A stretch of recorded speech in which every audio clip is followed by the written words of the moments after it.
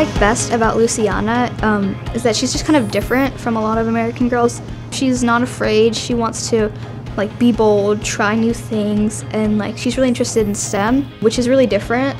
It's gonna show girls how exciting science and robotics is, and they're gonna kind of see her doing it, and then they're gonna think, well, maybe if she did it, then I can do it too. I think that Luciana is really unique because she is a girl who loves space. I became interested in space when I was between like 8 and 9, and I came to space camp for the first time when I was 9.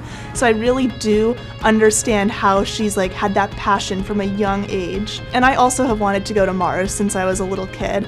She's really unique because she learns from her mistakes, and even though she makes a lot of mistakes at space camp, she in the end really benefits from it and really learns a lot. It will inspire girls in the way that they'll be kind of empowered to be able to go to space camp or pursue their dreams, because sometimes you'll fail and sometimes you'll get things wrong, and it's okay because it's kind of what you have to learn from your mistakes. There might be a lot of girls out there who love space and love space camp, but they don't know what the first step is to be able to get involved. I think Luciana's story will help girls pursue their dreams in STEM because it really does show that an average girl from an average family can come to space camp, have the experience of a lifetime, and then go into a career in STEM.